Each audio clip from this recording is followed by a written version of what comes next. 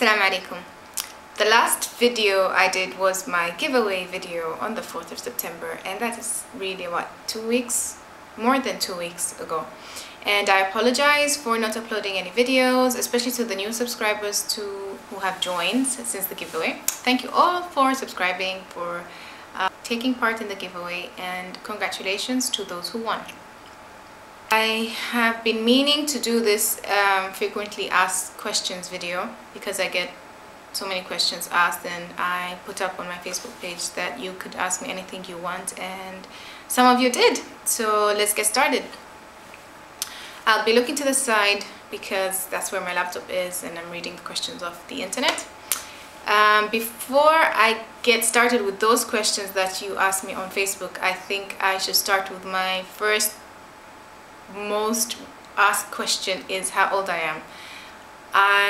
You all know how old I am by now, especially since I posted my giveaway video. But anyway, for those who don't, I am 30 years old. Yes, 30. Those who watch me on YouTube and who comment, you really make my day sometimes, because you think I'm so young and it feels so, I guess, relaxing to know that people think I'm young. Well, I'm not. I am 30 years old, and it's really funny. People think, like, I think today or yesterday someone commented that I look 13. 13? Seriously? I don't think so. There's no way I look 13. Oh, then a very mature 13 then, but yeah. Anyway, so thank you very much for making my day with your lovely comments and telling me as well how pretty I am, which is really nice. So thank you very much. The other most asked question is, what's the other most asked question? I can't remember. I thought there was another one. Maybe I'll think. See, this is what old age does to you. I keep forgetting. I knew there were 2 questions and now I can only think of one. If the second most asked question pops up, I will let you know. So anyway, let's head off to the questions. Sister Amira asked me, who is your role model? Well, I have different role models because I have one, I don't know, I just categorize them for one business-wise, one family-wise, one religion-wise, you know, that kind of thing. So, but the one that's top of the list is our Prophet Muhammad sallallahu alaihi wasallam. I mean, what better role model do we want for ourselves in our lives? Because not only do we gain happiness in dunya by following his sayings or his lifestyle, but we also get the thawab in akhirah, inshallah. So yes, he would be my role model. Sister Noordina asked me, where are you from? Well, I am from Oman. Oman is in the Middle East, next to Dubai, United Arab Emirates. Yeah, you all know where that is, I hope. Anyway, look it up, we're in the Middle East. And I am half Omani and half French. My mother is French and my father is Omani. To know more about me, watch my What's My Accent tag video. I talk about a little bit about my background there. Sister An-Rahman says, what is your favorite casual and trendy hijab style that you love to wear? I think my most go-to hijab style will be my everyday hijab style, because that's just, I don't have to think much, and it's usually, I wear that usually with an abaya, so I just, you know, wrap it twice and I'm done.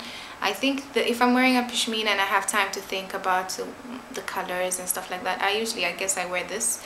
I don't remember what number this hijab tutorial is, but I'll link it up somewhere here. Sister Anastasia asked, how do you keep your iman strong? I think this is quite a difficult question, but a very good one, mashallah, Anastasia, so thank you for asking that. I try and look for things in my everyday life to keep my iman strong. For example, the call of prayer. You hear it 5 times a day. It's like, you know, you're so busy in your daily life and the things you have to do, and suddenly adhan comes and, you know, it just hits you, oh, salah time. And it's just that connection that you have with Allah subhanahu wa ta'ala that keeps your iman strong. And for example, when I get into a store, I hear music, then I'm thinking, and then, you know, it goes into your mind and the beat is there, and then I sit and think, okay, this is the music. When was the last time I read Quran? When was the last time I heard a recitation of the Quran? So whatever sort of bad thing or thing that I'm not supposed to do comes into my life, and I sort of try and think of the opposite of what is the right thing for me to do, instead of doing that. Or, you know, do you get what I mean? Another thing that keeps my iman strong are funerals. Recently a family member passed away, and attending funerals is just like, you know, you see them take the body and you just think, this could be me. So funerals are a big like pause button on your life, and just to think about where you're heading, what do you want to do, what are your goals in life, and the afterlife.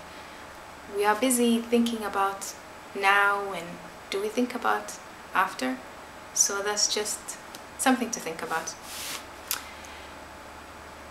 And okay, I have to mention this sister Noor Al Huda. She's asked me to teach her how to make some bags or a purse or something. I remember, I'm not quite sure what she wants, but Sister Noor Al Huda, this is a message to you. Inshallah, I will get to teach you all how to sew something. I'm not sure what it is.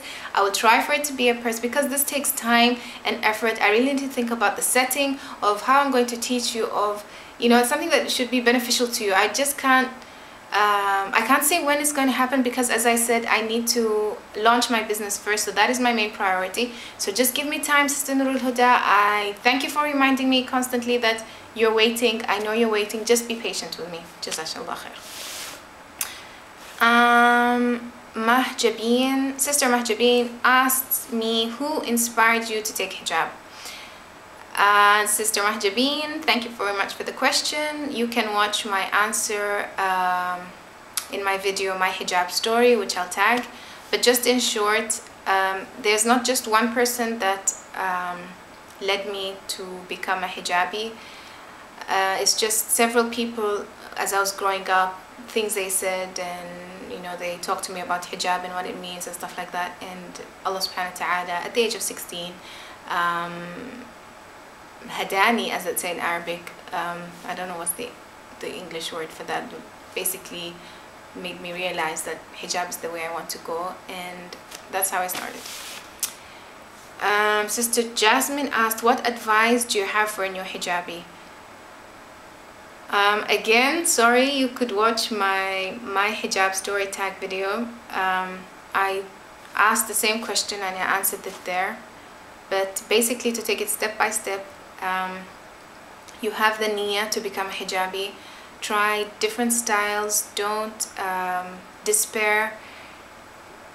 MashaAllah, there are lots of sisters doing hijab tutorials, so try a few, and may Allah always guide you to the right path. Sister Aqila asked me, hijab fashion, or I didn't get the word, Siaria? What's your opinion? Now just, Sister Aqila, just please clarify that question, because I didn't understand it, and hopefully I'll answer it in my next video. Sister Imara asked me your secret for clear skin.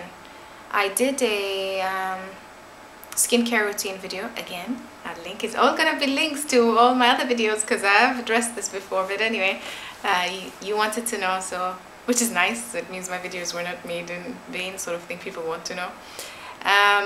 But my secret to my clear skin, I've mentioned in my video that I've always been blessed with clear skin, alhamdulillah.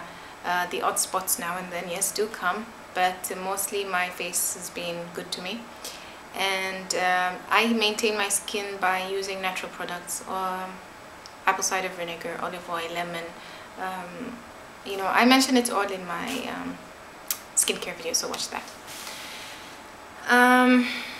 Again, Sister Noor Al Huda says, I'm waiting. Oh, so sweet. Anyway, again, Sister Fawzia asked, your beauty skin, how do you take care of your skin? Do you use natural methods or chemicals, face wash, scrubs? Again, watch my, I've answered that just now, sister, and watch my video. If you do have any more questions about the things I use and how they affect my skin, let me know. Sister Maryam asked me, what is your favorite thing to do in Muscat? I've lived in Muscat for 8 months, so I'm curious to know. Good question. What's my favorite thing to do in Oman? Probably something that I haven't done yet, which is visit the interior of Oman and, you know, the forts. We have a lot of history, so the forts, and travel around Oman, because I haven't done that yet. I've traveled around the world, but I'm ashamed to say that I haven't traveled in my own country, and I want to do that. And I'd like to do that with my girls, to show them Oman and stuff. And Sister Ann Rahman says, what does hijab mean to you? Again, please watch my hijab story video, which I will link here. And hijab is basically who I am. If you take away the hijab from me, you take away Mayya. So hijab just is me, to me. So yeah. Sister Mahjabeen, the same sisters are asking me questions, so thank you so much. Really means a lot that you really want to know more about me. Anyway, you asked me, tell me about yourself and your family and interest. Oh, mashallah, there's a lot you already know about me. I don't know what else I can add. You know that I'm married, you know that I have 2 girls, you know what my interests are: sewing, reading, doing YouTube videos. What else? I also love cars. Is that weird? I've been buying car magazines ever since I started to drive, which was at the age of 17. I'm into cars. I love going to car showrooms, reading up on cars on the internet. I don't buy the magazines anymore, but I buy sewing magazines. But I still love cars, especially the powerful ones. Anyway, Sister Liliana asked, how do you go about starting your own business online or Facebook? Like, what inspired you and how you went about it? I haven't started my online business yet, but I've sold through my I've sold through my website. Before it was a blogspot page, was it? No, it was on WordPress. And I think I'm going to address this all in another video, because I have so much information to share about how you can go about starting your business, and this video just won't do it. So stick around, Sister Liliana, and inshallah I'll answer that question in another video. Okay, so to wrap this up, the last question comes from Sister Simala. She asks me, where is the question? How do you manage your time between being a mother, a wife, and a sewist? I won't be answering this question now, sister, because I think it's going to be a good question to be answered in my video, which I'm planning to do on how to start a business online or on Facebook. So yeah, I'll leave that question to be answered that video. So something to look forward to. Anyway, thank you all for watching this video. Don't forget to comment, to rate, and to, most of all, subscribe to my channel. And I'll see you all in my next video, inshallah. Assalamu alaikum.